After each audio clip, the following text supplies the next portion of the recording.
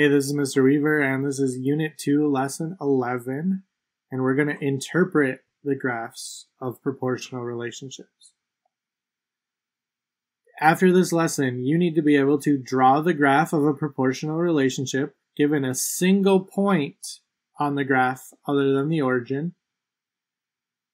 You need to be able to find the constant of proportionality from a graph, and you need to be able to understand information given by graphs of proportional relationships that are made up of points or a line.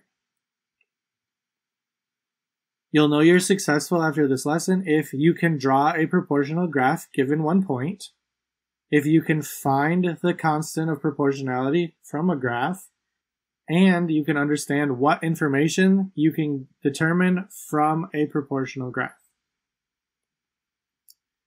So first, let's look at finding information from a graph. So Jacob rides his bike at a steady pace from his house to the store. The store was 4 miles away and it took him 15 minutes to get there. From the paragraph, I know that it was 4 miles away, and if I notice, the distance is on my y-axis. So it would be 4 units in the positive y direction, up, 4 units up. It took 15 minutes to get there, so that would be 15 units in the x direction. So if I graph my point, I would have to go over 15 and up 4.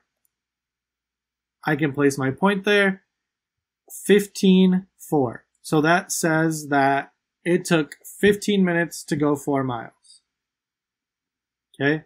I have to put the point there based on where my units are given on my graph. What would this graph look like? If it was a proportional situation, we know a couple things. First, we know that it has to go through that point 15, 4, because it told us in the problem that he was 4 miles away after 15 minutes. But since it's proportional, we also know that it must be a straight line. And it has to go through the origin. So those 3 things help tell us what the graph would look like. So what that would end up looking like is a line that goes from the origin straight to that point that we know. So if you're given one point, in order to figure out what the graph looks like, you just draw a line through that point and the origin, make it a straight line. What if I want to find the constant of proportionality from my graph? Well, our constant of proportionality is our rate. The easiest way that we've done so far to figure out our constant of proportionality is to use a table. So, let's create a table. Our table consists of our x values and our y values. And the only x values and y values we know are from our coordinate. So if we take that coordinate and go backwards from what we did in the last lesson, 15 must be our x and 4 must be our y. Now we can use what we learned in previous lessons to find our constant of proportionality. We would do our y divided by our x, or our output divided by our input. Okay, so we would do 4 divided by 15, which is 0.266.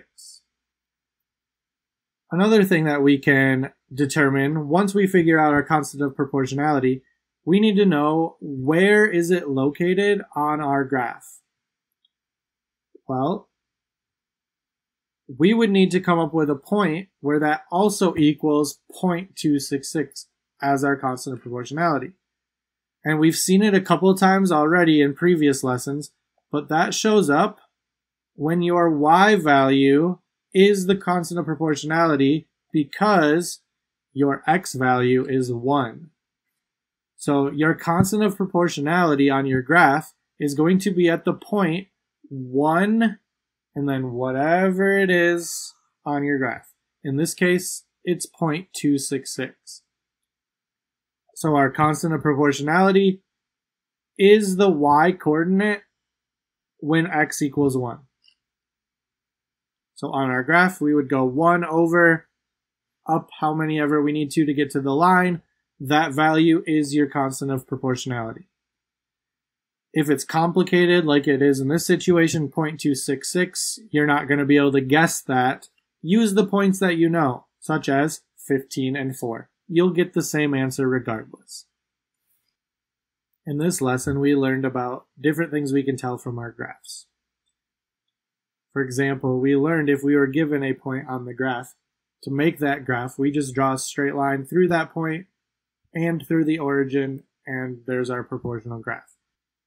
If we want to find our constant of proportionality from the graph, we look for the y value when the x coordinate is 1. Okay? If it gets too complicated, finding from a graph, we can always turn our graph into a table or into an equation and go from there.